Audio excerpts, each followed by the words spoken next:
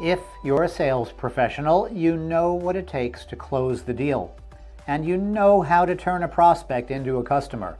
Every sale involves some element of selling yourself to your customer. This is true when applied to a resume. Your resume is a sales tool. The product you are marketing is you.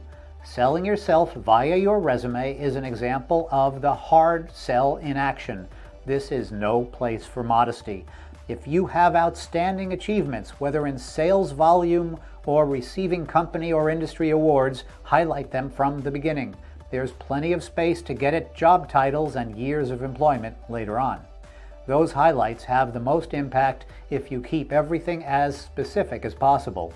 You know how to persuade, and nothing persuades like facts and figures.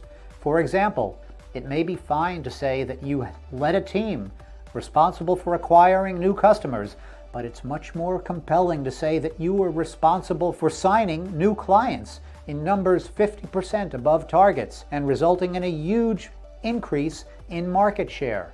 If you can do that, that's the kind of compelling story you want to tell.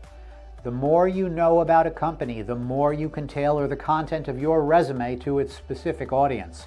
You'll please hiring managers when they realize that you understand what their company is all about.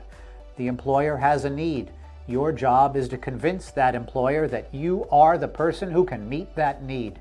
Shameless self-promotion may have a bad name, but in this case, those are words to live by.